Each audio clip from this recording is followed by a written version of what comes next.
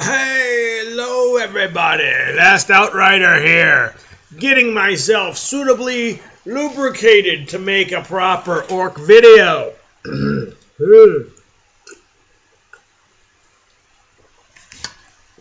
There you go.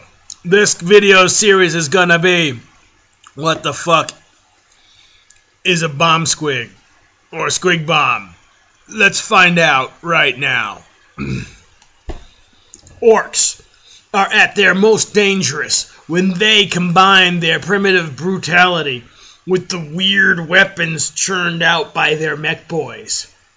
Tank busters are a perfect example of this phenomenon.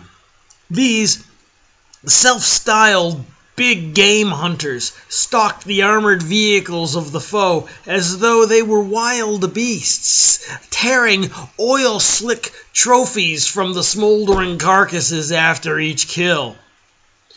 To bring down their chosen game, tank busters employ as much high explosives as they can get their grubby green hands on.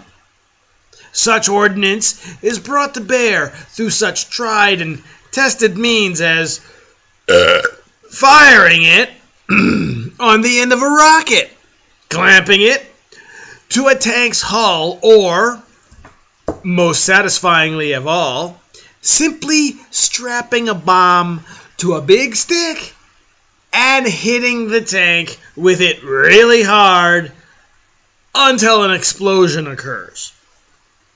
Yet perhaps the most unusual and certainly the most entertaining tool of the tank buster's trade are the ferocious little bastards known as bomb squigs. The nature of the squig. A bomb squig is a ball of rubbery flesh and coiled aggression about the size of an ogre's head.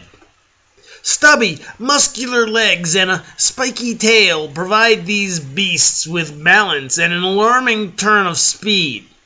Their piggy little eyes glare belligerently from beneath a set of man-trap claws stuffed with massive crooked fangs. The woeful stupidity of an average bomb squig renders it utterly fearless. Its one instinct being mindless aggression.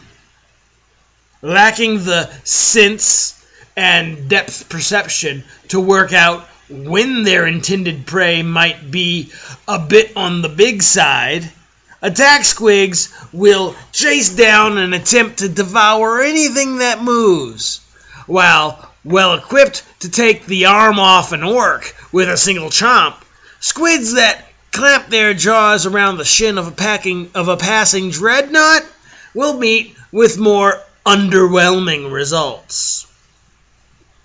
It's probably after watching a pack of squigs chasing madly after an enemy tank that some bright spark thought of strapping landmines onto little bastards. Though the name of this pyrotechnic pioneer is lost and forgotten, the idea of strapping bombs in order to blow an enemy tank sky high has never gotten old. Next, they're going to be talking about a short fuse. And this is going to have to do with something with snakebite runt herds, from what I can see. I will see you then. Bye.